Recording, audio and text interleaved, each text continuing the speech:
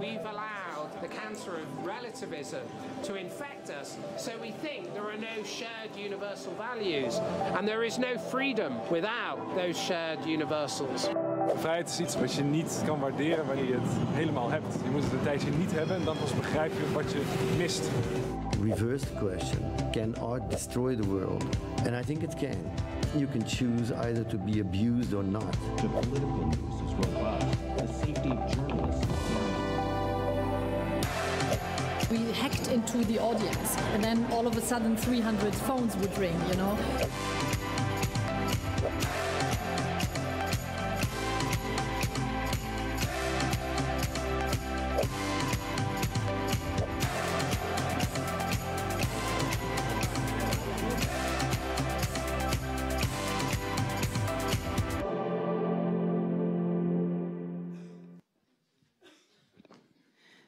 Good evening and welcome.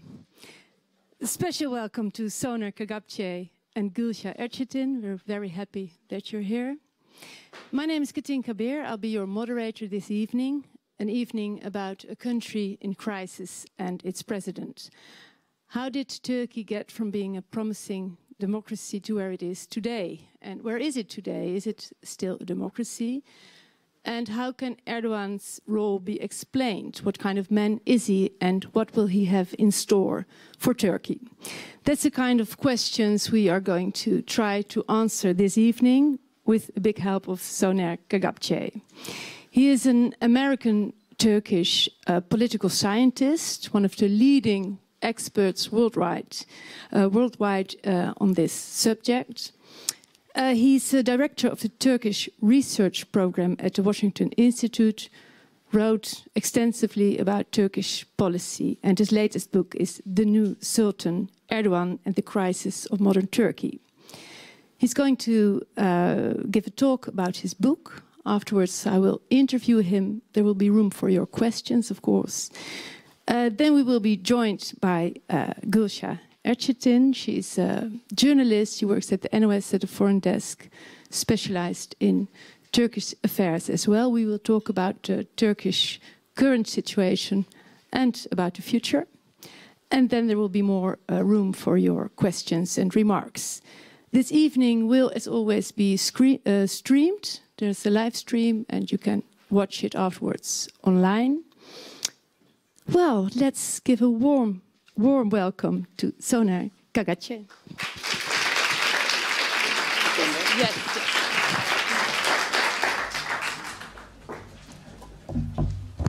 Thank you so much, Katinka. I just want to make sure you can all hear me in the back.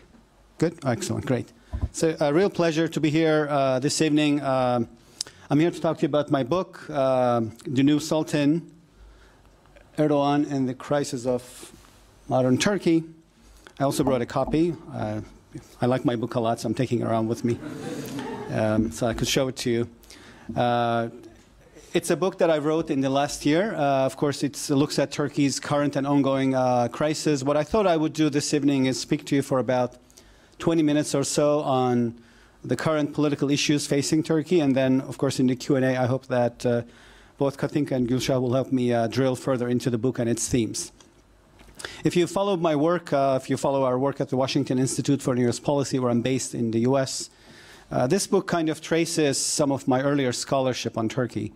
I have a previous book that I wrote 4 years ago. It's called The Rise of Turkey, the 21st Century's First Muslim Power. In that book, I had looked at Turkey's dramatic economic transformation under Erdogan.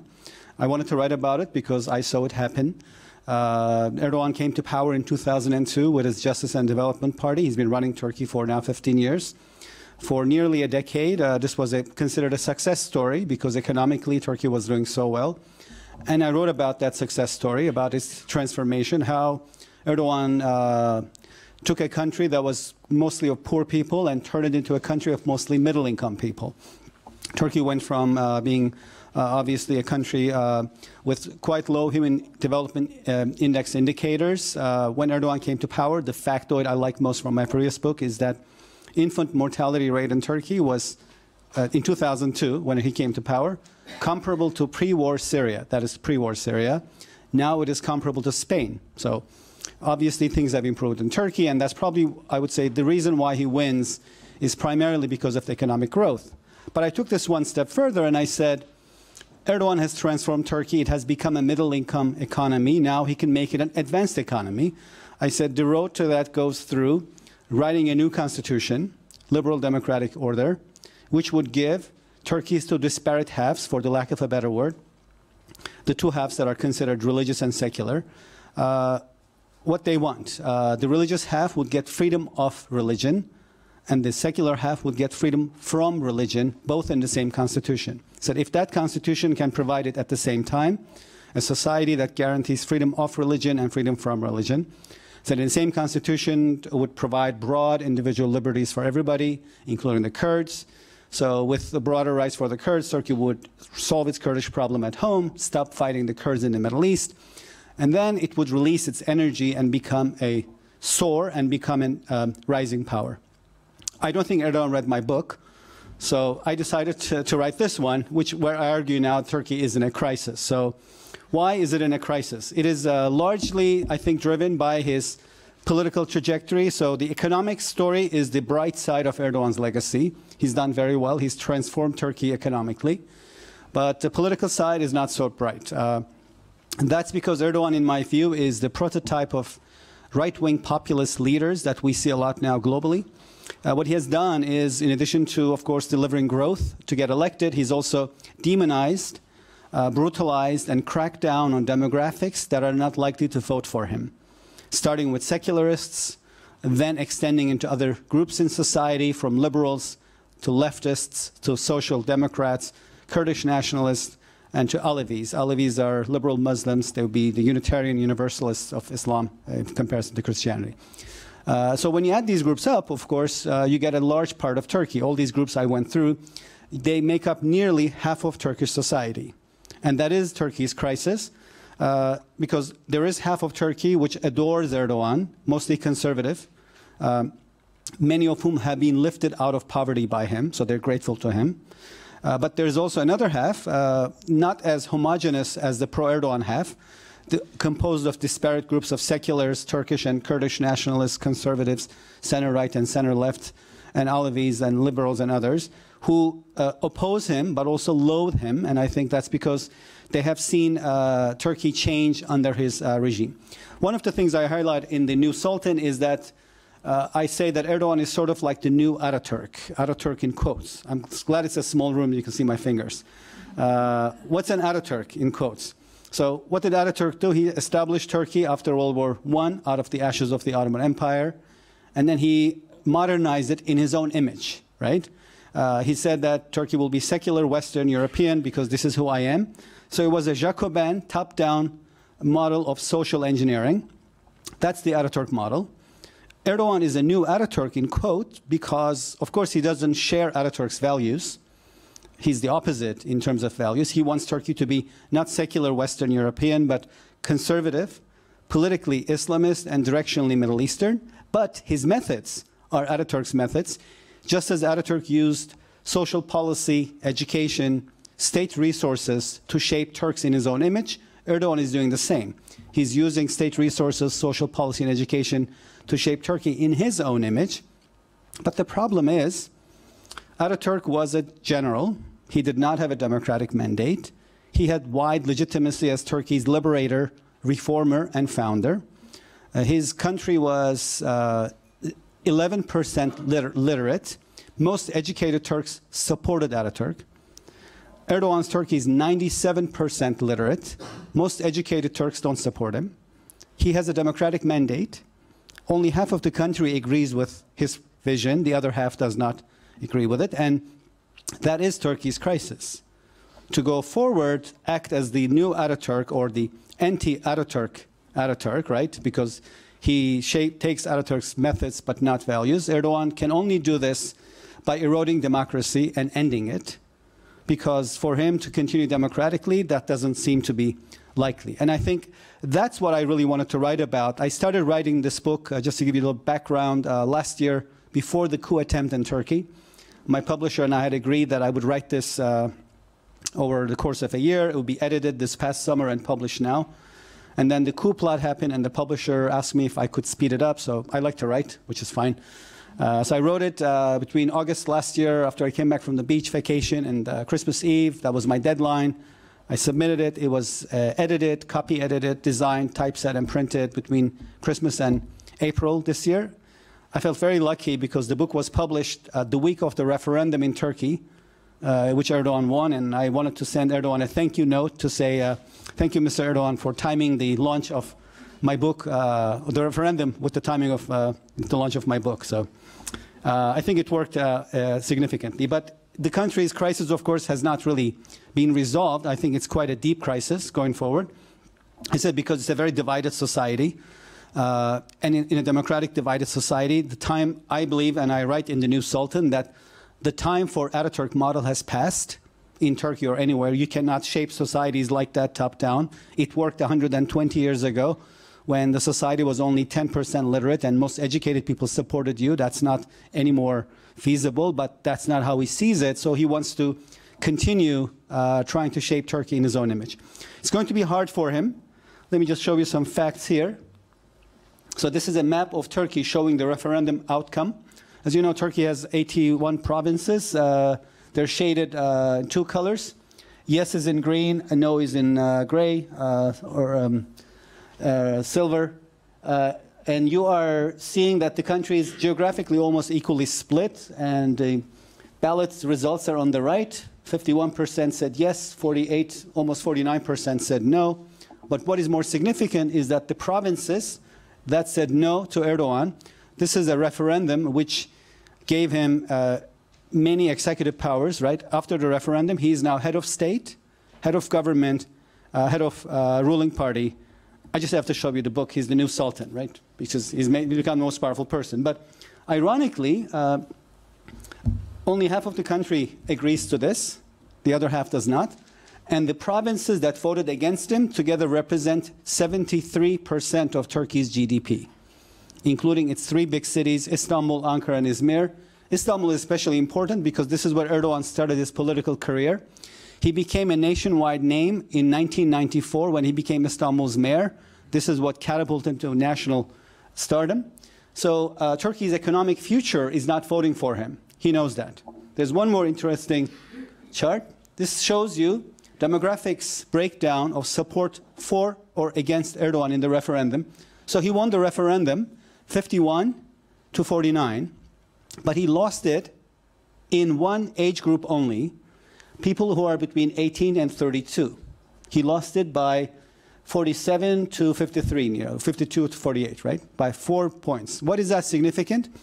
If you are 18 to 32 years old in Turkey now, you were 3 to 18 years old when Erdogan came to power. So you were raised in his country, in his Turkey, which is ironic.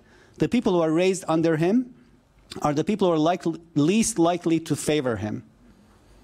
So which means going into the future, he's going to have a demographic problem. The youth that he's raising with his new vision of the Erdogan values in the Ataturk model is the part of the country that is most likely to say no to him going forward. And he sees that too. And that's his challenge, which is why I think going forward, of course, Erdogan will try to make sure that the election field is not level. And the playing field, that is not level. There were already, the OSCE report stated that the elections, the referendum, this time, of course, the campaign was not fair, although the vote itself was largely free. And that will be a first in Turkey. It will be very sad. It breaks my heart. I've studied Turkey for nearly 25 years. I love studying and writing about it and speaking about it. But it's a sad fact because Turkey has had free and fair elections longer than has had Spain. Spain started in the 1970s. Turkey started in 1950. And it will be the first time elections will be rigged or unfair if that happens. So my fear is that going forward, Erdogan sees this demographics. He also sees that the country's economic future is not voting for him. So he's going to take steps to end democracy or erode democratic institutions, as he has been doing. He's used the powers given to him by the coup, or in the post-coup environment, not to crack down only on coup plotters, but also to crack down on this 50% that opposes him. And that is, I think that the post-coup environment has actually exacerbated Turkey's crisis has not made it any better. And throw into this, of course, countries' adversaries. I'm happy to look at this in the Q&A. Turkey has a number of neighbors. But the foreign policy that Erdogan has followed in the last 15 years, which I highlight in my book, has largely been a failure, unfortunately. This policy was about to make the idea, if you guys remember, you read the news, the main theme of the foreign policy was that Turkey would have 0 problems with neighbors. Now Turkey has 0 neighbors with problems. It's the complete opposite. This is the first. It's 4 major non-European neighbors. Russia, Iran, Iraq, and Syria are for the first time united in an alliance against Turkey in modern history. That has never happened before. Not even in the Cold War, not even in the 30s, not even in the last decade. They have intelligence fusion cells in Baghdad. Of course, Russians are part of this effort because Erdogan has tried to oust Assad regime that's supported by Russia and Iran. Erdogan has pushed with the Kurds in Iraq against central government, again upsetting Iran and Iraq. And that is, of course, exposes Turkey to 4 of its non-European neighbors who are united in a hostile anti-Turkish alliance. Russia is especially significant because I think Putin, for a number of reasons, wants to see a weak Turkey.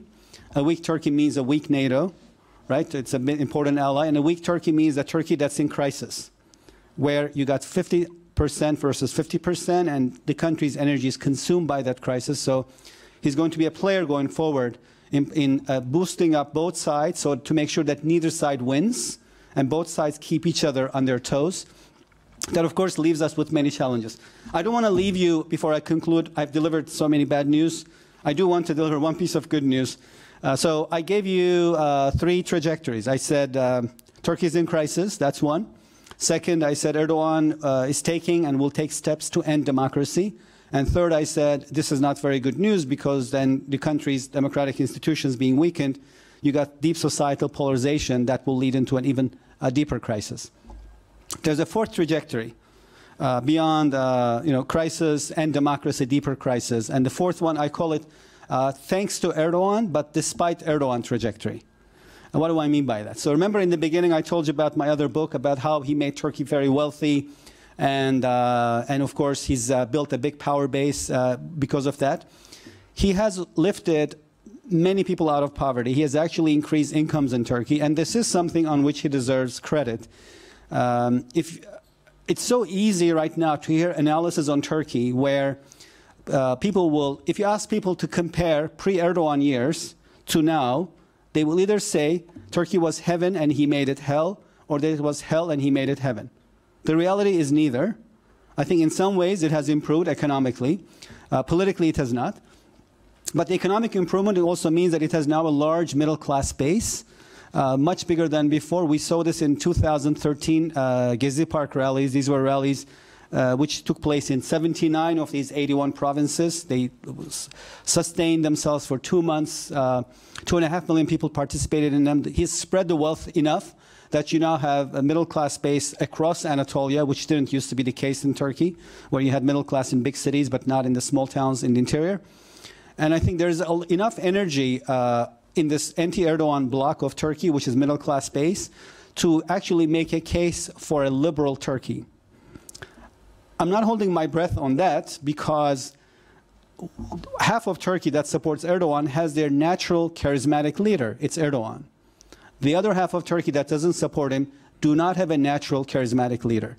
So until I see that leader, charismatic, I call it the new Ataturk, right? Who can unite the country in their own image and be charismatic enough to have people follow them. Until I see that person, he or she rising, of course, I think the case for a liberal Turkey is more long-term, which will be the topic of my next book. I hope to write it, called The Case for a Liberal Turkey. Maybe I'll come back again to speak to you at the Balie at that time. And thank you again for your attention. I appreciate it, of course.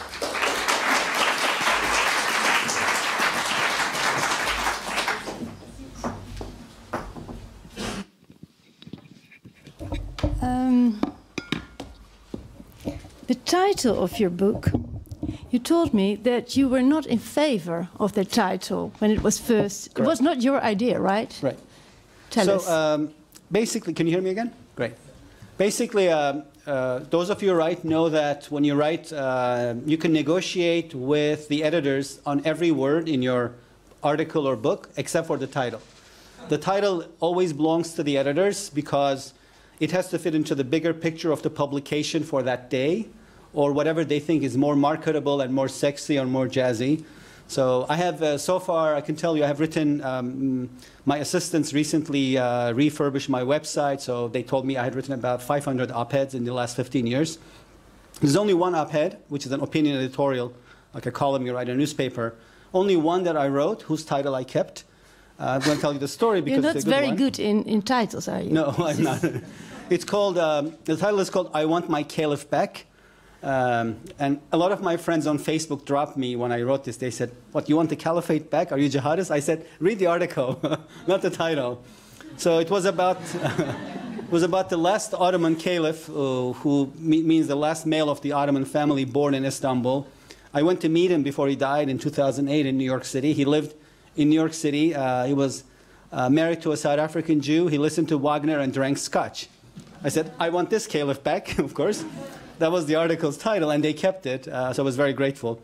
But most oftentimes, I'm not allowed to keep the title, and when I wrote the book, the publishers asked me, they said, let's use the new Sultan title. I said, I don't like it. It's very patronizing. It's Orientalist.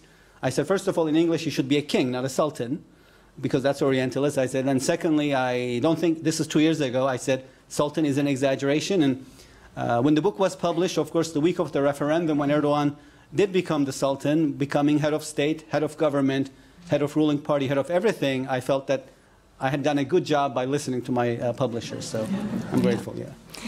You mentioned that you didn't think that Erdogan read your last book. There's no way to know, but do you know this man? I mean, I met him, right? You met him, you know everything about him. Do you think he has read this book? Do you think he would be interested in a leading expert who writes a book about him? Yeah, I was joking when I said I don't think he read my first book because he didn't follow my prescriptions there. I think he did read it. Right. He did. My prescription was to become a liberal democracy because I do believe that Erdogan wants to make Turkey a great power. I think he's genuine, he's sincere. I just don't think he's executing the right policies to get there, including many failures in foreign policy. I think that my work gets translated into Turkish. I write mostly in English, and I think that it's read and reported to him. So I'm just waiting to see his reaction to it when the final report gets to him, of course. The book was released only recently in the English language, and it takes a while to translate it into Turkish. But it will be published in Turkey as well? I hope so, yeah. So far, it's on sale in Turkey as well as anywhere anywhere there's Amazon, you can buy it, basically. And that also accounts for Turkey. So far, I have requests for it to be translated into German, Italian, Croatia, so it's getting close to Turkey. Yeah. As you said, you met him. When was this? I met him a number of times in Washington when he came at various meetings. I visited the U.S. Quite a few times. And I think he's an extremely charismatic person. The comparison I would make in the U.S. is Bill Clinton. People always say Bill Clinton is very charismatic. If you see him, you just want to vote for him. When I listen to Erdogan, I do want to vote for him because he's incredibly charismatic. He will suck the air out of the room when he enters the room, and he's extremely, extremely talented. So I think people who are good politicians are like people who are born with a talent to paint, and then whose parents send them to get painting classes. Erdogan has both. He was born with a talent, natural, and then he got his painting classes when he ran Istanbul from the welfare party.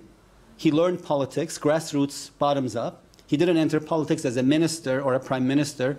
He was a district party branch leader for the welfare party, the Islamist movement. He became Istanbul head for the same party, and then he became its mayor, and then he became prime minister. So he's really someone who's not only born with a talent for politics, but also got lessons breaking his teeth in politics for nearly 20 years. I think he's one of the best politicians around in terms of the ability to win elections and to turn even the odds against him. Yeah. You described what you thought or felt when you saw the coup happening. Can you tell us? I did. So I was just saying that I studied Turkey for nearly 25 years. I love writing on Turkey. I love analyzing Turkey, and it's probably my biggest passion next to yoga. I also like yoga. Tell us all about it another time. So my second biggest passion, writing on Turkey and reading about it. The night of the coup, this was for us, obviously, I'm in Washington, so I'm 7 hours behind. I was commissioned by 2 papers to write op-eds for the next day, one with Wall Street Journal and one with Washington Post. And it was the first time in my life I did not like studying Turkey. I saw pictures of Ankara getting bombed and people getting killed and bloodshed, and I said, that's not the country I'm used to studying and analyzing. It broke my heart, and I really did not enjoy it. I wrote those pieces, and I felt very bad about everything that I was, of course, writing and analyzing, because I felt that the coup would change Turkey irreversibly, and it will never be like the country before the coup. It will be broken in so many ways, and unfortunately, a year later, that seems to be the case. I think it's really going to be hard to go back to the pre-coup Turkey for a variety of reasons. And up until then, you were optimistic about Turkey. I was. So one of the reasons I think I've become more of a pessimist on Turkey, though I still have the fourth trajectory. So you see that I'm a clinical optimist. I never give up. The Erdogan, despite Erdogan, but thanks to Erdogan, liberal trajectory, it's there. Yeah. But the more short-term trajectories, I think, are all quite negative and pessimistic. And one reason, I think, if the generals had succeeded, Turkey would have become authoritarian.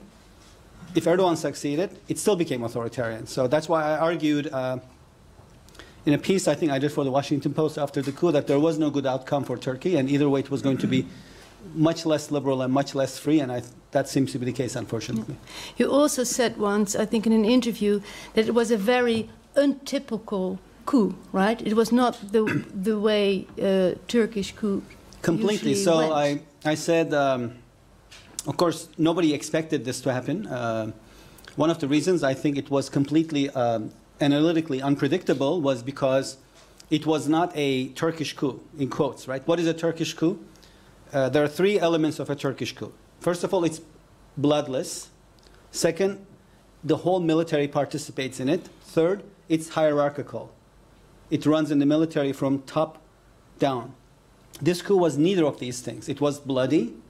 It was factional. Only part of the military took part in it. In fact, part of the military attacked not just Erdogan, but the other parts of the military. And thirdly, of course, it was not hierarchical, which is why I think it broke down. Because it's like a car that loses one wheel, and because it's not hierarchical, when you lose the wheel, you don't know how to put up the next wheel, because not everybody is in the effort together. I think that's why it unraveled quite fast. And even the timing was bad. Yes, completely. So the coup was apparently supposed to be rolled out at 3 a.m., which is if you're plotting a coup, that's probably the best time to do it, because everybody's in bed. Yet the coup was unraveled at 10 p.m., have you ever been to Istanbul in the summer at 10 p.m.? Remember I talked to you about how Turkey has 2 disparate halves? So 10 p.m. in August, half of the country, which is anti-Erdogan, is out drinking and partying. And the other half of the country is coming from evening prayers, which is the last prayer of the day for Muslims. So everybody was out on the streets. If there was one time the coup would have failed, it was 10 p.m. And I think so like the basic rules of how to plan a coup, they like all ignored it. The coup plotters ignored it, and I think that's because they realized that they were discovered, that they were going to lose it anyway, they were going to be jailed. They said, let's take a risk, maybe it will work, but that assumed that everything was going to work perfectly, because it's a factional business and they can't talk to each other freely. So I think once something went wrong, all the tires of the car came off and the whole plot unraveled pretty fast. Yeah. There was not going to be any good outcome, you just said. Was it like the best thing that could happen for Erdogan? In a way, yes. And he did say this. He said this is like a blessing from God as the coup was unraveling. And some people have said, oh, Erdogan must have known about the coup. That's not possible. Nobody's that good. I don't think you can orchestrate anything like that. But he did use the post-coup environment. So in the original draft of the book, The New Sultan, I wrote, maybe because I wanted to see it, I said Erdogan can be a unifier after the coup. And for a while, it looked like he was going to be a unifier. There was a big rally after the coup in which all 4 parties represented in the parliament participated. It was not partisan. And it looked like the country was unifying, and maybe this whole... because they were against Erdogan, but more but they were more united for democracy, right. I think that was the nice, if there was one nice takeaway of the coup, it was that everybody in Turkey wants democracy. That's good. Nobody wants military rule, even if it means this is how you eliminate your enemies and opponents. I thought that maybe Erdogan would take this and stop being less divisive and more of a unifier and reach out to constituencies that he has brutalized, and from leftists to Alevis to seculars to social democrats. Maybe for a while he did that, and I think he went back to becoming a divisive figure. And to me, what has exacerbated Turkey's crisis is that after the coup, he has used the post-coup powers to go after his opponents in a more fierce manner than before. I think Erdogan's main, his success, one of the reasons why he was so successful is that he's a gradualist. I can use this analogy here, I can never use it in the States. So, you know, you've seen a doner kebab being sliced, right? Because in the US people won't understand it. They don't have it. Right, they don't have it. So Erdogan sliced Turkey's democracy like slicing doner kebab. Yeah. Very thin slices. Yeah. So if you don't watch it, you don't see how it's getting small, because you're only seeing one slice getting off. But you're it's saying, oh, it's not pretty a big deal. big cuts, Now right? it's big cuts. Okay. That was until the coup. Until the Alright. coup, the slices were very thin. You couldn't see them because you were only looking at the piece that came off. You were not looking at the big picture and how small it was getting. Since the coup, he's taking big slices off. So I think his gradualism disappeared with the coup. He doesn't care now, and he just wants to kind of really consolidate power. But how can he get away with it if everyone wants democracy and he's so attacking democracy? Ironically, I think in Turkey, if you talk to an Erdogan supporter, Turkey is a democracy, and it is. Because for the pro-Erdogan camp, they have complete freedoms and liberties. They live in a democratic environment. If you're in the anti-Erdogan camp, you don't live in a democracy. What is sad is that they now live in two different worlds, and they can't relate to each other's dilemmas. So if you support Erdogan, you don't understand that the other 50% lacks rights and freedoms, and they are suffering. You don't empathize, and I think maybe it's a divergence in these two different worlds that's really hard to bring together, with or without Erdogan in Turkey, that people are seeing two different realities for. Yeah. Yeah. Recently, there was You ask another... really good questions, by the way. Oh, well, thank you. You give good answers as well. We agreed on this before. This is just, Yeah, we did. Yeah. We will compliment you as well later on. Recently, we had two other Erdogan biographers, French biographers, Jean-François Pérouse and Nicolas Cheviron. And they argued that Erdogan never had a master plan, that he just made use of the situation. That's why he's where he's now. Do you agree? So I don't live in Erdogan's mind. I can't say this was his master plan. One of the issues I grappled with in my book was to look at whether there are inflection points along the road which made Erdogan make the decisions that he picked that has brought Turkey here. And I argue that there are a number of inflection points. So inflection points means he's at a crossroads. He can go A or B. He goes B. Why did he go B and not A? And there are two main inflection points. One is EU accession, I think is an inflection point. And the other is this threshold in the Turkish political system. EU accession, Turkey started accession talks in 2005. It qualified in 2004. It took Turkey nearly a year to open accession talks.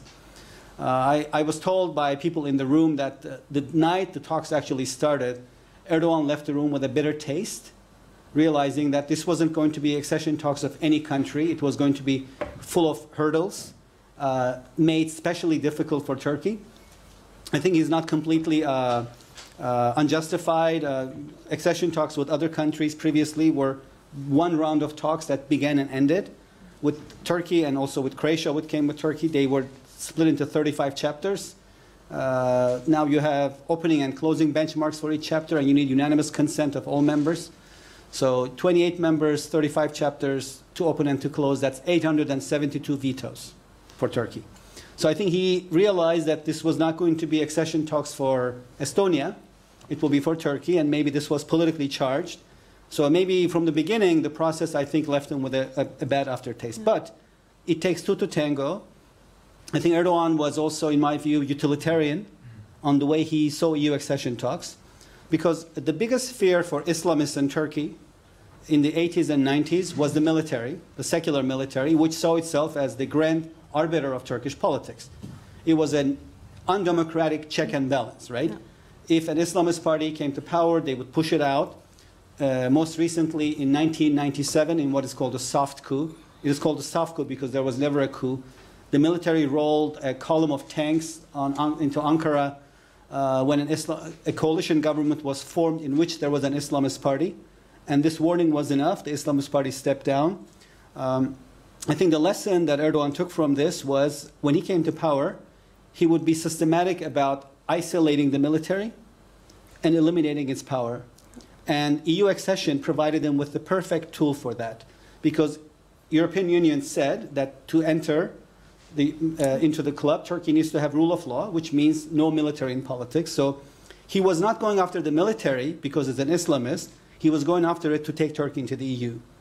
But once he took the military out of politics through a various number of mechanisms, that's where the inflection point came. I think had EU been sincere about the accession process at that point, it would have and could have become Turkey's next grand arbiter.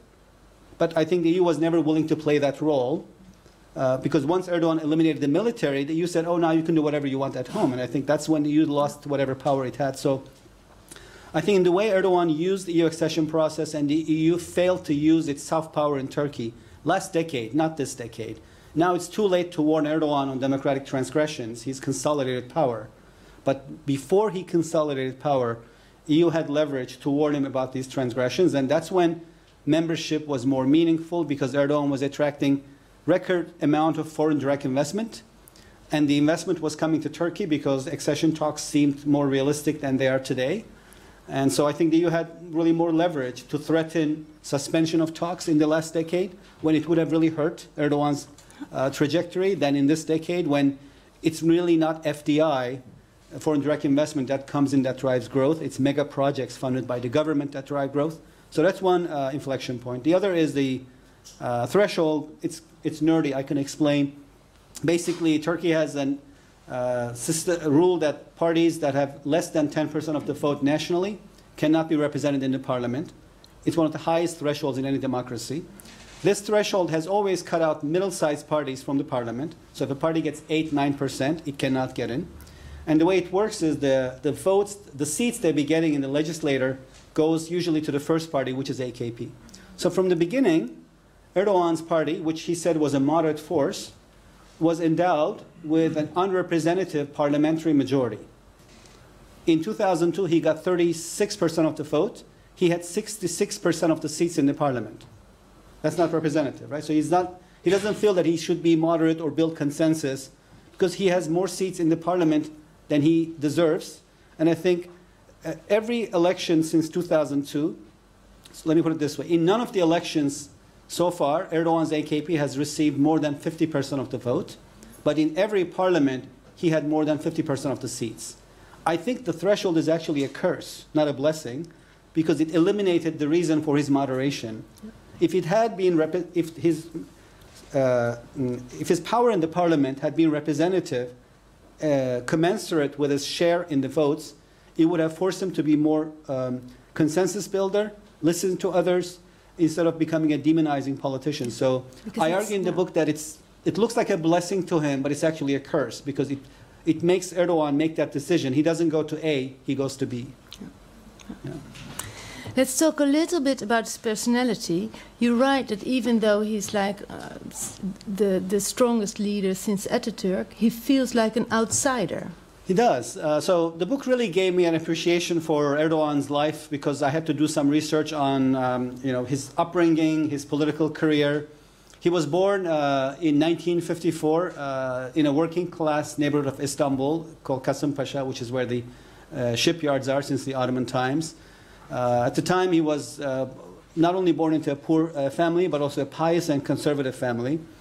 And of course, this is when Turkey was a much poorer country compared to what it is now.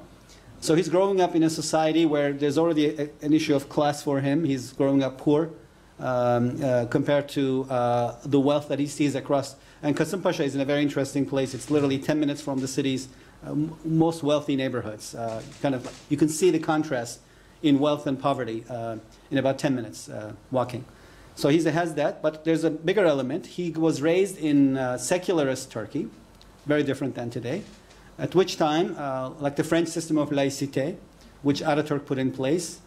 I love this conversation because I don't have to explain what laïcité is, and also the doner kebab is, yeah, that's great. So in the laïcité concept, there's complete separation of religion and politics. There can be no religion. We know that, like doner kebab. And as a result of that, of course, his family, I think people like him and his family felt profoundly marginalized because they were pious, they were religious, and they wanted to wear religion on their sleeve. They wanted to be religious all the time, everywhere, entirely, and they couldn't. He went to a school called Imam Hatip, which is funded by taxpayers' money. It's a religious school, great. But he was told when he was graduating that he could only qualify to wash the body of the dead, which is a task that is traditionally reserved for the clergy in Islam. He had to quit his school to switch to a regular high school so he could go and study what he wanted to study. So I argue in the New Sultan that understanding Erdogan goes through understanding his upbringing in this secularist environment in which people like him felt marginalized, at times second class, and he's now in charge. He's the most powerful leader in Turkey since Ataturk. He's the new Sultan, he's head of state, head of government, head of everything. But I argue that when he's at the top of his political career, he sometimes, as a citizen, he feels weak. Because for so much of his life, for 49 years, he felt marginalized. The last 17 years he does not, but if you put 49 and 17 together, of course, there's a massive difference there. And I think it's one of the reasons why he's unable to let go easy on the opposition. He fears that the moment he lets go on the opposition, they'll push him back to Kasım Pasha, where he came from. He'll be pushed back to this position where he was discriminated against, and that's very unfortunate. I wish he would relax and realize that he is now Turkey's big boss, and he's in charge, and nobody's going to push him back, and that will be a way of Turkey for moving forward, of course. One more question before we go to your questions. What if his father would have been more into football? Erdogan loved playing football as a kid. It was his big passion. He wanted to be a football player. I'm saying this because I want to say soccer first. Yeah. So his father was basically said, no sports. You can't be anything serious if you play sports. And he still does play football. So if there's a soccer stadium football stadium which is being opened up, he'll go and do the first kick. Okay. He would have maybe become an entirely different person. I think maybe his potential would have been realized. But what matters is that he's going to go down in history as one of the most consequential politicians of the early 21st century, whichever way his legacy goes, because he has singularly revolutionized Turkey. He has eliminated Ataturk's legacy, the secularism or laicite. He's replaced it with his own legacy, Erdogan, or Erdoganism, as you see it. Of course, the irony of it is that in Ataturk's Turkey, which was not democratic, you could not oppose him. In Erdogan's Turkey, which is democratic, you can oppose him. So he will have this permanent challenge, which is also going to grow, as I show you from the charts. And it's really not an easy ride for him going forward. He has just won the referendum to become this very powerful leader, but he's probably thinking every day how to handle this growing constituency that is about to become Turkey's majority. And by 2019, the next time there are elections, they might be over 50%. And how he deals with that, that's going to be his challenge. Questions?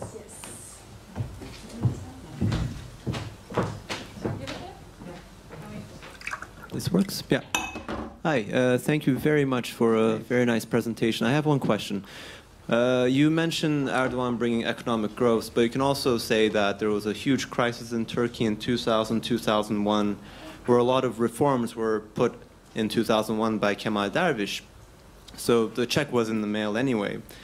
And the EU accession talks and everything afterwards, you can kind of see it as Erdogan trying to cling on to power. This was someone who was jailed in the late 90s due to his political views. He saw the postmodern coup in 1997. What kind of ideology do you think he has? Because I don't see him as a religious figure. He could have been the new caliph, but he's the new sultan. And all he's done so far is cling on to power. But what next? He has no successor. all the people in his parties who actually had a vision are marginalized, including the former president. So what do you think his end game is? Rather than hold on to power, I mean, there's a time this guy is going to die. Then what? What is Erdoganism? Right. So let me start with your first question on to what extent is he the owner of this economic miracle. You're right. Turkey's recovery started before Erdogan came to power. It started under the reforms of the outgoing coalition government. I can tell you, I can just give you one. There are a lot of experts and analysts and thinkers in this room. I have a great analytical tool to share with you. If you're ever writing analysis on Turkish governments and Turkey's stability, you can always use the following. If there is a coalition government in Turkey, it always results in economic and political crisis. If there's a single-party government, it means stability. It's that simple. So Erdogan's luck is that he was preceded by a coalition government, which, though it carried out reforms that cleaned up the economy and the banking sector and put the country's house in shape, it collapsed because coalition governments in Turkey never finish their terms. It has never happened. I've never seen an example of that. So it was this chaos that he followed, that because it's a single-party government, it doesn't matter what the ideology is. You can be left-wing, right-wing, Islamist, liberal. If it's a single-party government, it survives. And I think his success was that it was like a breath of fresh air. After a decade of coalition governments in the 90s, where Turkey had 6 elections, 4 economic crises, including its most painful crisis in modern history in 2001. Suddenly you have single-party government, stability, no crisis, and I think that's where he deserves credit. He brought a very different change of politics, lack of crisis following this decade. Erdogan and where he wants to go. So I think that AKP, which was established in 2001, started as a broad coalition, a movement, rather, of representing almost all colors of Turkey's political right. It had pro-business liberals and center-right figures, right of center, conservatives and Islamists in it. 6 different groups. That's how it started, which is why I think Erdogan's rhetoric of moderation of Islamists worked, because they incorporated everybody else from the right, and they were aided in this regard by the fact that in the 2001 crisis, which you mentioned, traditional right-wing parties collapsed. So their voters went to AKP, which said, we're not Islamists, we're just a broad right-wing movement. We have everybody. We have liberals, business liberals, left, center-right people. You can come join us. That's how it started. The more power he built, meaning his popularity went up, the more he felt the need to keep this coalition in place. Maybe, again, the curse of the threshold, right? Because the threshold always gives him lopsided majorities in the parliament. He gets 36% of the vote. He has 66% of the seats. He gets 46% of the vote. He has 60% of the seats. He says, why am I making alliances with these people? Why can't I keep the core? And I think it went from being a movement of the political right to becoming an Islamist party, dominated by the Islamist cadres of the welfare party from which Erdogan descends. You saw this in each time there were cabinets. Politicians who came from outside of the Islamist movement would be jettisoned, and there would be more and more dominated by people who came from the welfare party. But that's not the case anymore. Now it's become Erdogan's party.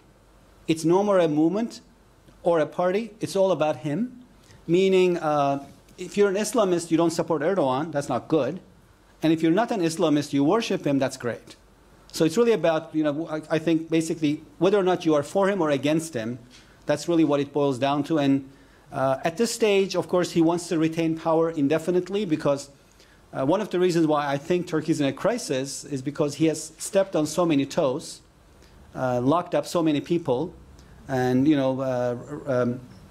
demonized so many constituencies in the last 15 years, that he feels that if he loses elections, he might be prosecuted or persecuted.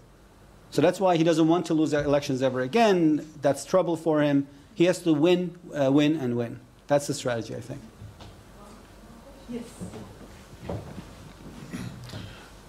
Thank you for the presentation, Soner. Of course. I have 10,002 questions, but I will ask just one. Ask one.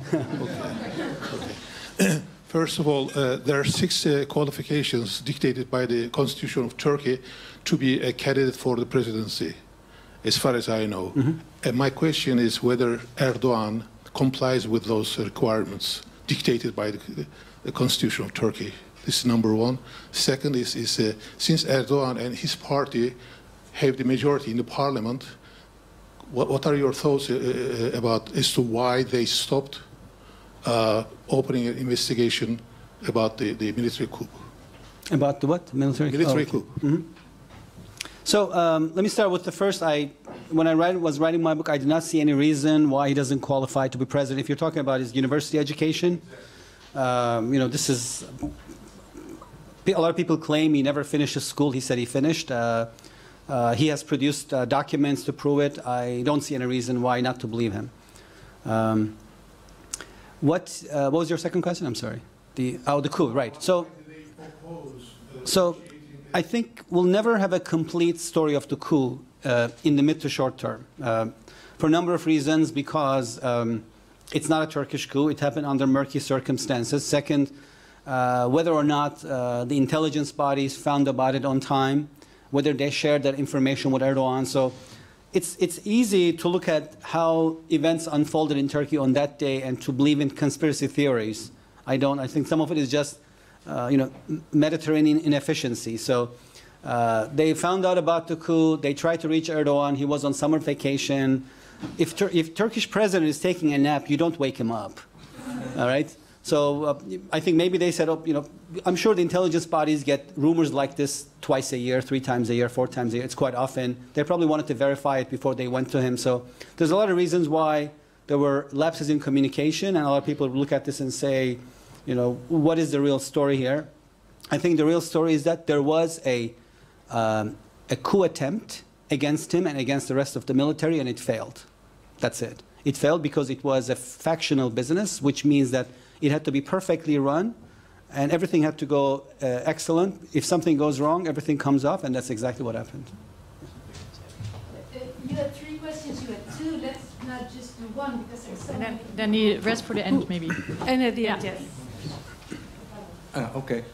I'm Peter Demand. I like very much your analysis of Turkish politics. Thank you very much. In particular, the list of all the groups of opponents, but I missed one that, at least in the Erdogan propaganda, is extremely important, and that's Fethullah Gülen and his Hizmet movement, who are accused of being the instigators of this failed coup. And also, I think that they have now been persecuted, and a disproportionate number of their followers are in jail or otherwise persecuted or discriminated. I would like to hear your opinion about how likely is it that the Gülen movement was behind this coup, and how do you see the accusation of there being some kind of parallel state of Gülenists who want to take over the whole of Turkish state and society? I'll be happy to. Sure. So in the last decade, when Erdogan gradually sliced Turkey's democratic institutions like doner kebab, remember? Very thin slices. The Gülen movement was completely part of that effort. They helped him for about a decade to slice Turkey's democracy, slicing like doner kebab. And they had a significant presence of their followers in the police, judiciary, and media. And these helped Erdogan build up a court case alleging that there was a coup plot against him called Ergenekon, collectively. There were a number of cases. I'm just referring to all of them together. This alleged that there was a coup plot. There were military and secularists in it. The prosecutors could never provide a full and convincing account of this coup. They said it's so well hidden, we can't find it. And they said the Turkish military has a history of doing coups, so believe us. A lot of people believe them. They said Turkish military has done coups. Prosecutors are saying there is a coup, we should believe it, and there's some evidence perhaps. The Gülen movement was part of that. They helped Erdogan bring down the secularist military, as well as him consolidate power. He has, for example, the right now to appoint a majority of judges to the high courts without a confirmation process. That was a right given to him by a referendum in 2010 in which the Gülen movement supported him 110%. So I think they're completely on board. They were completely on board with him. What happened, I think, is the following. They're allies. They bring down Turkey's secular institutions together. And then I think they both wanted Turkey for themselves after that. And in my view, what ensued was a raw power struggle. because they both wanted to control power, not share it anymore. And then, since then, I think Turkey has seen many episodes of this conflict between Erdogan and Gülen, a political conflict. At least in Washington, there's a consensus among analysts that officers aligned with the Gülen movement played a significant role in the coup, but there were others as well. That struggle still continues because I think Erdogan has rightly and justifiably gone after coup plotters, including members of the Gülen movement, but he's also used this to go some others as well. And I think the problem is, of course, a coup is secret if 500 people know about it. If 5,000 people know about it, it's not secret anymore. 50,000 people know about it, it's of course not a secret. He has arrested 50,000 people. So clearly, many of these people had no idea what was going on, although they might or may not be members of the Gülen movements. I'm not saying that every arrest made is justified or unjustified. It's just that if they are arresting coup plotters, this has to be a smaller group, because you can't keep a coup secret if more than a few hundred people know about it. But clearly, I think this has become a tool of course, increased authoritarian control by the government. But here's why I think the Erdogan-Gülen relationship is important. I think it's Hannah Arendt. She says there's something called narcissism of differences, which means that the more similar two people or entities are, the more you hate each other when you have a fight. That's Erdogan and Gülen. They were so similar, complete allies, that they despise each other now. And I think Erdogan sees Gülen as the eternal enemy, different than everybody else he opposes. And it's probably not different than Gülen's view of Erdogan. And I think that's going to be a political struggle you'll hear a lot about here in the US and in Turkey, because, as you know, Gülen lives in the US. Okay. I would like, yes, later on we'll do more questions. But first now, so I'll remember that you have questions. I would like to invite Gülşah Erçetin. Please welcome her. Yeah. It's good because I need a break, so that's nice. Sorry? You need a break. It's good, I need a break, Yeah. so you can make you it can work. rest, you can take a nap. Gülşah, as I said, you work at the NOS, at the foreign desk. You go to Turkey regularly to work with the correspondents over there. Yes. And you brought a clip of how that sometimes goes, how difficult it can be. Let's have a look.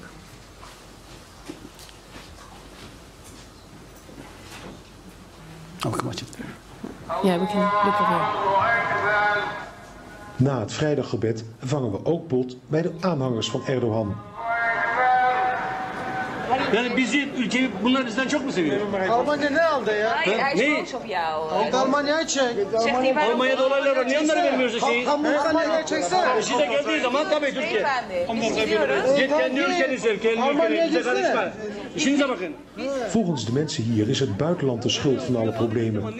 En zijn wij van de buitenlandse pers er alleen maar op uit premier Erdogan zwart te maken.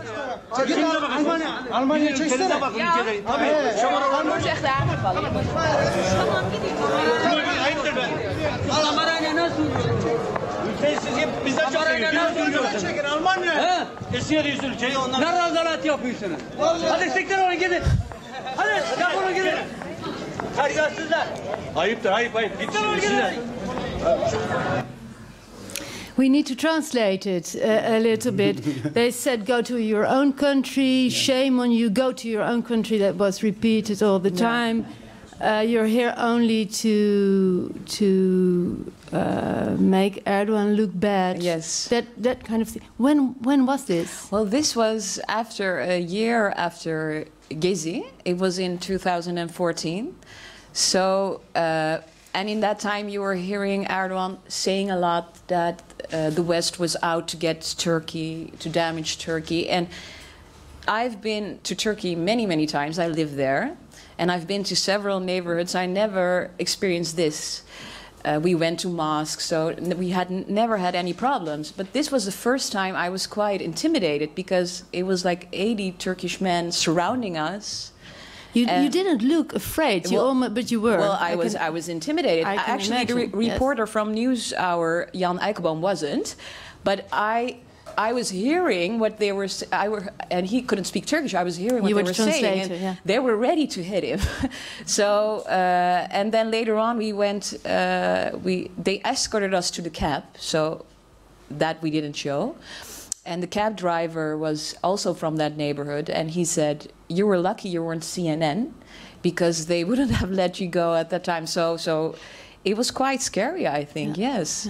People were laughing a little bit because it's so extreme, right? It's really, there were so many people, and they kept on, but it must have been really intimidating. How do you look at this this clip? Well, I think it shows a changed environment after the coup. As I said, it seems to me that Turkey... But this was before. This was it's before. 2014. Yeah, you'd imagine. I would imagine. Yeah, right. Yeah. So it was. I think it started after Gezi. You saw the dynamic change, especially on the street. As a journalist, when you were filming there, our correspondent gets. The police would come up to you. Do you have a press card? Why are you filming here? Why are you here? In the past, it didn't. Before 2011, I didn't see that. I didn't experience that at the same places we went to. So it changed. Yeah. So I would say that the rallies of Gezi Park in 2013 represent a shift, seesaw shift, in the way Erdogan looks at opposition. Until that moment, I think he was mostly comfortable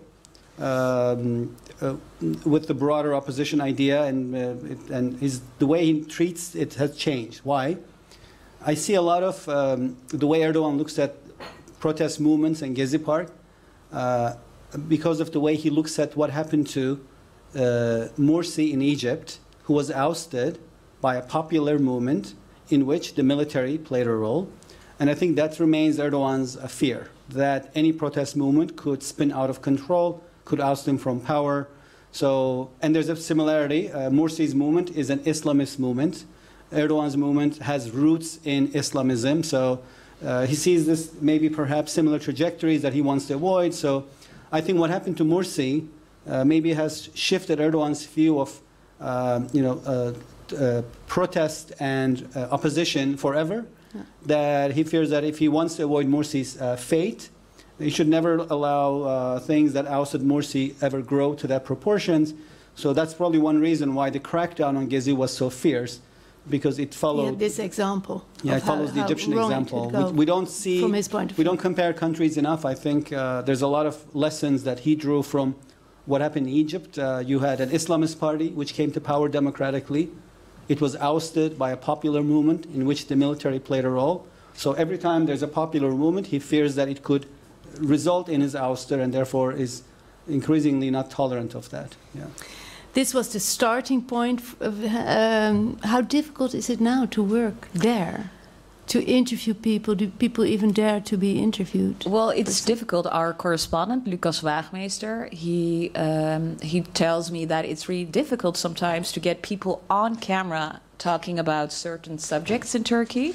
So they're afraid of the consequences, so it's really hard to convince them to do an interview.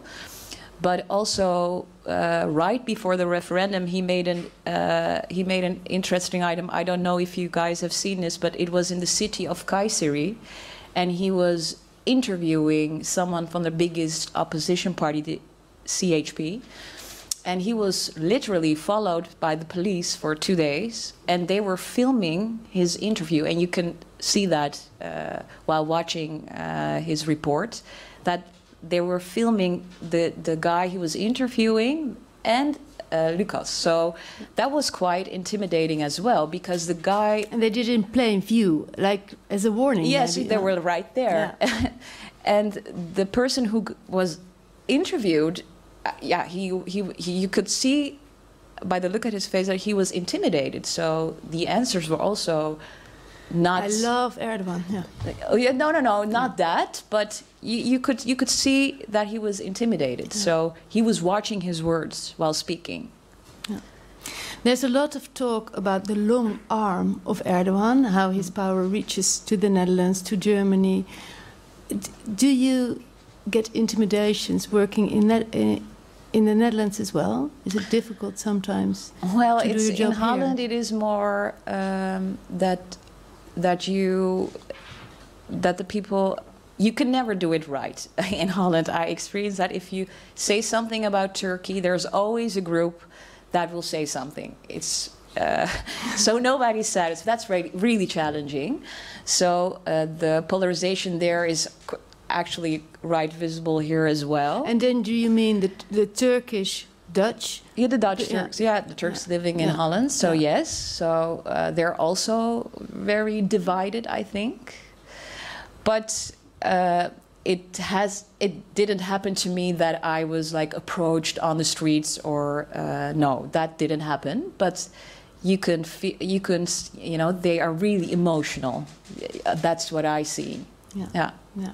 So, but people don't hold it against you that you have a Turkish background. They feel that you have to. I don't know. Yeah, if you read my Facebook comments and Twitter comments, yeah, I don't think it's the right place to read to you what they're saying. So, but yeah, I'm constantly confronted with my background, the Dutch Turks, some of them who are angry at me. And I'm a news editor at the Foreign Desk. I specialize in Turkey. I mean, I live quite an anonymous life, and still they know a way to they find a way to find me. So, yeah.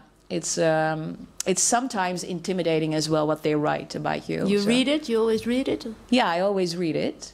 And it's funny because it's funny that they totally don't agree with each other, but they agree about the NOS that they're doing something wrong. So it's quite funny sometimes, yeah. Do you get that people react and, yeah? Mine is a different story because I live in the US, and there's a very small Turkish-American community, and it's very dispersed. And the long arm doesn't reach all the way. No, I think it's a very ocean. experience. Yeah. So not so. Yeah. Well, I think also there's a long arm going the other way around. I think a lot of Turks living in Holland watch Turkey very closely. They watch Turkish television. They read Turkish newspapers. They're really into Turkey, and so. The arm goes also, I think, the other way around, reaching to Turkey. And what we see right now in Turkey, I think, is that we have first a leader in Turkey who uses his position to approach the Turks in Europe. We've never seen that before here in Europe. Yeah. I mean, Soner said it, he's been 15 years in power, and he's, I think, the first leader in Turkey who approaches the Turks here, living here, calling them their ambassador. You're my ambassadors, he says, and he says he did this in Germany a couple of years ago, where he said, do integrate, but don't assimilate. So I think, and he knows that there's a lot of voting potential in Europe for him, and he makes. In the referendum, it was important, right? Yes, and he uses that. So we're seeing for the first time a leader in Turkey really calling for the Turks in Europe, reaching out to them. Let me just comment not on your experience, because I can't even imagine that I could relate to it. I don't live here. But I think there are, demographically speaking, two important facts. One is, remember I showed you numbers, Erdogan's majority is very thin, 1%, and it will get smaller because the people are growing up under him, are turning against him in bigger numbers. So every vote counts in 2019, and there are two groups that he will cultivate. One is European Turks, because they tend to be disproportionately more conservative, he knows that, and more pro-AKP and more pro-Erdogan. So I think he's going to rally more here before 2019, just because of numbers. You have, 5 million or so European Turks. Let's say 2 million of them vote. That is 4% in Turkey, if you get 2 million people to vote. That's pretty significant. The voting rate here is not very high. In Turkey, turnout is 80%, 85%. Here, it's just about 50%. Maybe he'll try to push that up, right? So that's a big number. Turkey has 80 million people, 58 million voters. If 85% vote, that means you got nearly 50 million voters. So that's 500,000 is 1%. Turks in Netherlands make up nearly 1%. That's a big number. So that's one constituency. Do you think that the Dutch should prevent this rallying in our country? So I think it could backfire, which is what happened in the recent referendum, because then, of course, he used it to mobilize his base, that Turks were not being recognized of their rights and freedoms here, freedom of expression. It's a political rally. There's nothing wrong about it. I think it did backfire. It helped him. It didn't help him win the referendum, but it added to his victory. And so I think in 2019, that's going to be part of his strategy. Every vote counts, and the European Turks are significant. And then there's an issue of Syrian refugees in Turkey, nearly 3 million. So Turkish laws say that if you lived in Turkey more than 5 years, you can petition for citizenship. Syrian refugees started coming in 2012. There's 3 million of them. The majority of them came in 2014, 5 years, 2019. So many of them will be petitioning for citizenship around that time.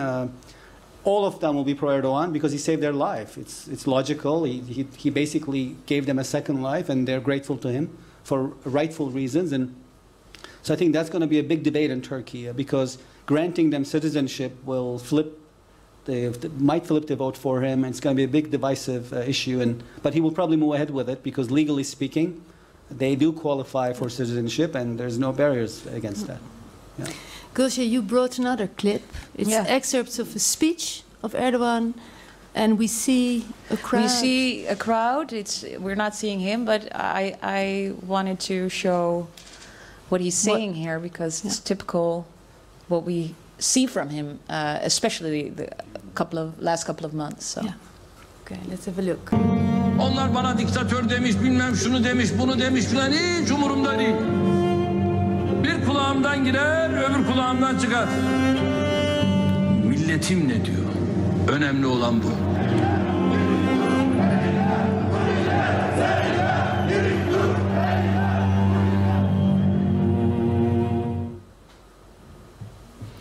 Yeah. Yeah. How do you look at this, if you see this? Yeah, I think it's basically him speaking to that 50% that adores him, saying there's nothing wrong.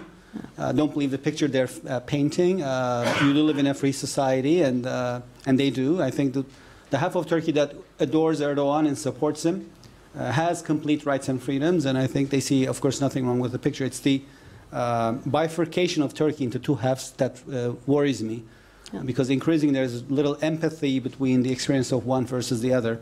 So I've been seeing this a lot on social media about how conservative Turks, pro-Erdogan, are talking about a time when they were treated second class, and they're saying that therefore what they're doing is justifiable. Of course, two wrongs don't make a right, but I think that rhetoric is still there, that they're seeing this as kind of revenge time, payback, and countries, of course, don't function like that. I think you have to ultimately stop doing that and agree that you have to move forward. And I think one of the reasons why I am optimistic about Turkey is because the two halves are equally large, of course, demographically and economically. You could argue that the anti-Erdogan half is more powerful.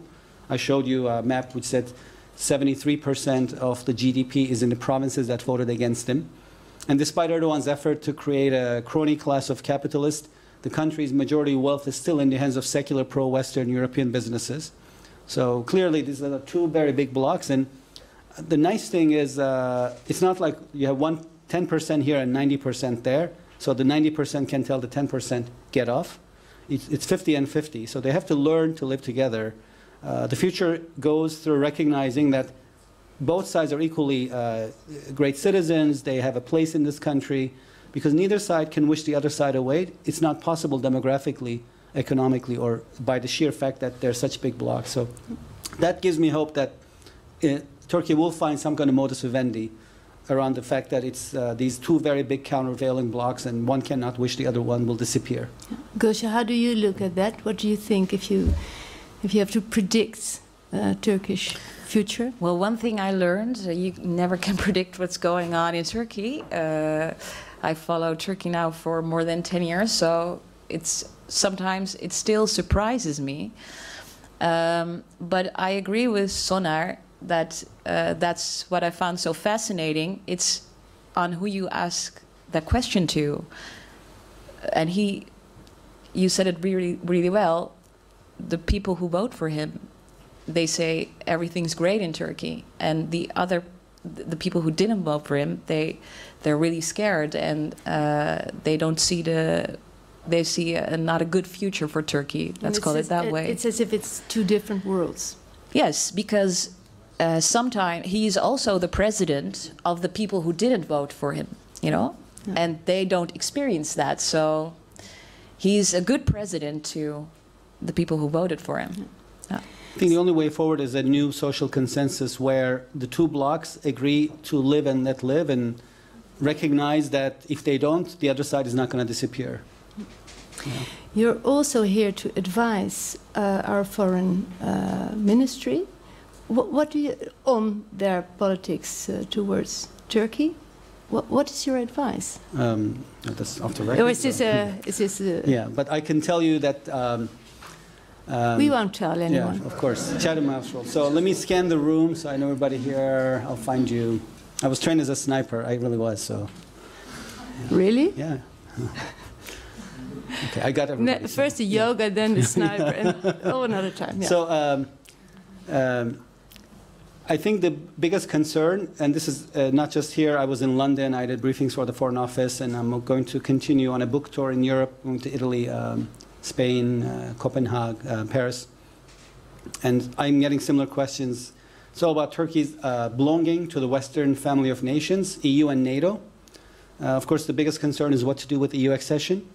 And in Washington, the debate is NATO. I think news on the EU side are not very good. Erdogan does not feel the need to make Turkey a European country. I think you've heard my take that I think he was utilitarian on that process. He used the EU accession to get rid of the military, and then he forgot about EU accession, and EU allowed him to forget about it because they were mesmerized by Erdogan's rhetoric of getting rid of the deep state, the nefarious coup plotters, that they kind of forgot that while he was doing that, of course, it wasn't becoming a more liberal society.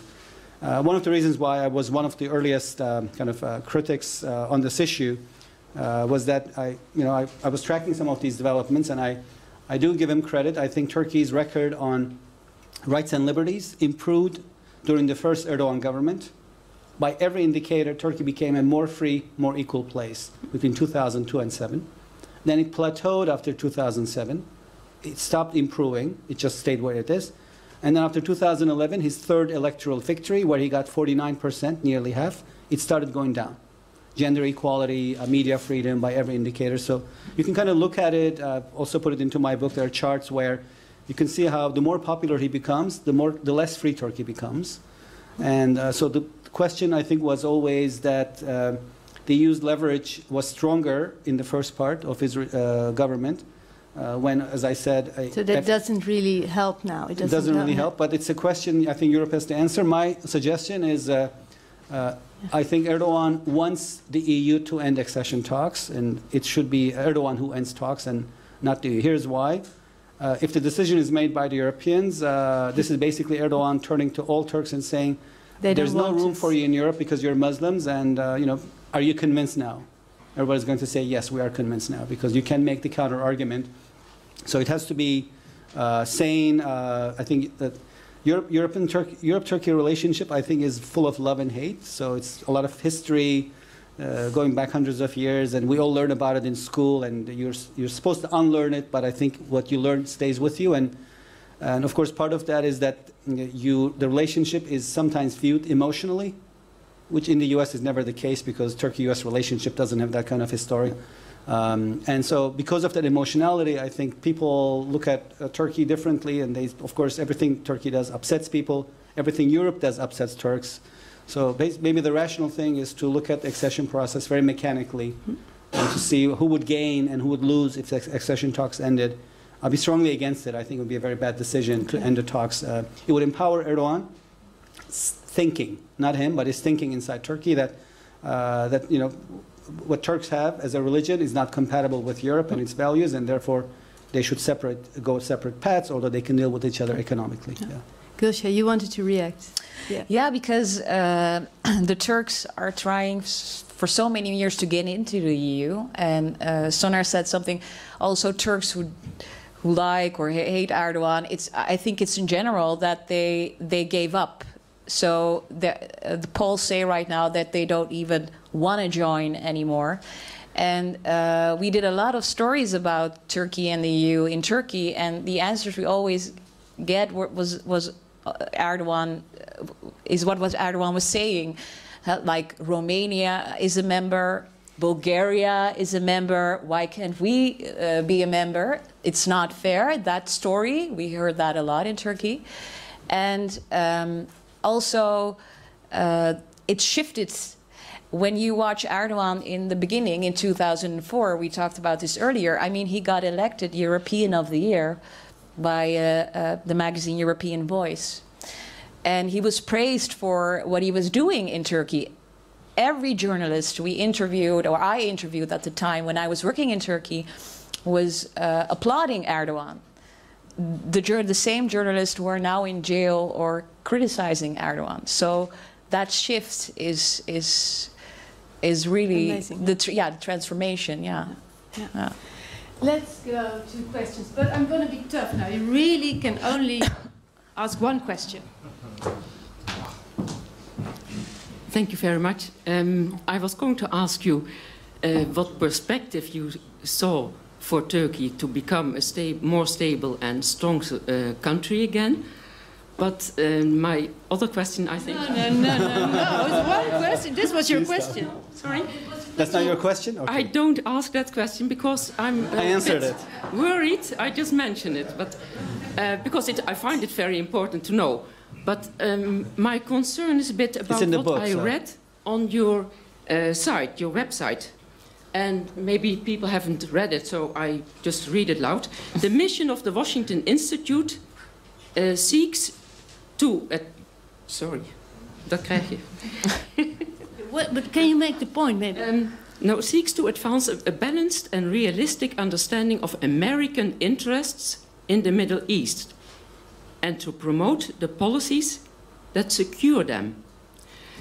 And honestly, if I look at the American interest, President Trump says it loud and clear, we should be the strongest, we should be have the hegemony on the world, and he shows it. I think the other, looking backward now, I'm afraid all the other presidents thought the same, even Obama. But yeah, my point is, how can I be sure that your institute is objective about Turkey? And what I hear from here and there from Turks in Turkey, then I'm concerned about the American, the interests. I wouldn't like, and I think nobody of us would like, the way America sees her interests in Afghanistan, Iraq, Middle East, to have them here in Holland in that way. Okay. So thank you. Okay. All right, so I think there's a difference between U.S. government, different the U.S. government and American. I don't work for the U.S. government. I don't represent its views. I represent views of the country I live in, and I also come from another country, which I think I know and studied and have written a PhD dissertation on, and I rely on that for my analysis. And I like to think that it's thought-provoking, critical, and as well as informative. So if you read my book and you conclude that it's not, you can email me and we can chat. Okay, new rules. Short questions. Don't ask the questions you don't want to ask. And you're the first with a new rule. That's a lot of pressure. So Turkey is a historically polarized country. And you agreed to that. You said that over and over. Now, my question is, how has that changed since Erdogan's power? Because to me, it seems like it's just the balance of power shifting, those couple of percent moving backward and forward. And you seemed very optimistic about this polarization going forward. My question is, do you think that's really the case, that it's going to improve, or will it be another story of just those percent moving to the other side and the other side doing kind of roughly the same?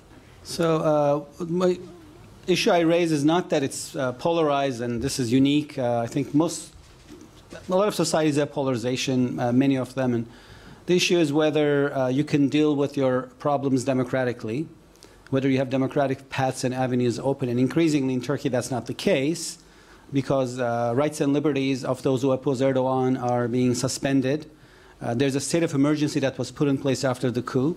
It's been going on for a year, and it has just been extended again. Erdogan said it will be extended until there's peace and welfare in Turkey. How do you measure peace and welfare? So that's what makes it different, that it's not, that it's polarized, that it's a polarized society in which you have also polarization around the vision of this person. I call it the Ataturk vision, where half like it and the half will never fold under it, and the half that doesn't want to fold under it increasingly thinks that they cannot oppose it democratically. That's what's dangerous. It's in Erdogan's interest to keep Turkey democratic so that people who oppose him feel that they can vent their frustration and express their disappointment with the system and work inside the system to change it and not outside of it. I'm sort of torn about where it can go. I don't want to give you the end of the book because I want you to buy it. But it's like I can't tell you the end of a movie. It's a spoiler. But I think that there's a very good chance that, as I said, this will work out because of the fact that the two blocks are equally large. And that's actually not a bad thing, maybe, so long as it remains a democracy, because then they will have to learn to have a modus vivendi. But I'm worried because there are many nefarious outside actors, especially Russia, which actually wants to use this polarization to turn it into this low-level conflict where Russians are known to have links to many groups in Turkey, including the PKK. It was established with Soviet support in the Cold War, in Syrian-occupied Lebanese Bekaa Valley. So I think the Russians have deep historic ties with them from the communism years. And so it's easy for them to restore and reawaken those ties in an effort to undermine Erdogan and Turkey's stability. So a lot, I think, has to be seen with what Turkey's neighbors will do. And right now, Turkey doesn't have a lot of neighbors that like Erdogan. That's a big problem. A lot of it has got to do with the foreign policy, especially involvement in Syria. Yes. I'm going to give you the mic. When I want it back, Yeah, I will keep it short. No, I have a kind of a specific question because I write about LGBT rights for Vice, and I had a question about minority rights in Turkey because I read a lot of contradictions about the LGBT minority. On the one hand, I read in the media a lot when they talk about Erdogan that he's not protecting minority rights and freedom of speech. But on the other hand, I also see Erdogan with the most famous diva on the picture, which is actually a transgender person. So, yeah, my question is actually like, what do you think is his mentality about the LGBT community in Turkey? So I think that since the coup, the political culture in Turkey has shifted and become more outwardly conservative. And that's because Erdogan knows that it was a hard conservative base which basically put their lives out in front of the tanks to stop the coup. And he appreciates that base and wants to nurture it. And so there's this, he's not only become less of a gradualist since the coup in terms of power consolidation, but more of a arch conservative in social policies. And I think that also reflects into LGBT rights. So Turkey has had a pride parade for nearly 20 years. This last year was the first time it was banned by the government, and it didn't take place. So I think there's a clear statement.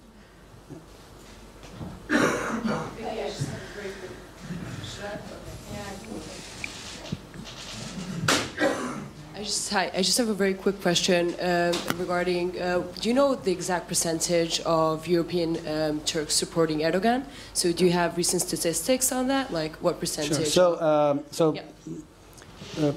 The turnout in the election among European Turks was just over 50%, 53%.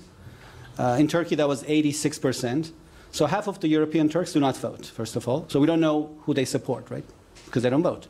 Those who vote supported in larger numbers Erdogan than compared to Turks back in Turkey. So in Turkey, Erdogan won the referendum by 51%. In most European countries, including here, Germany, Belgium, Austria, Denmark, that was over 60% support for him. We have numbers, right? Do you know the demographics for that? Like what age group? Sorry. Oh, I don't have the breakdown. I'm sorry. Yeah, but I think this is useful. So I speak English and German. Let's see if I can figure this out. Right. So the yeah. So of course you're seeing is the U.S. here, Vereinigte Staaten.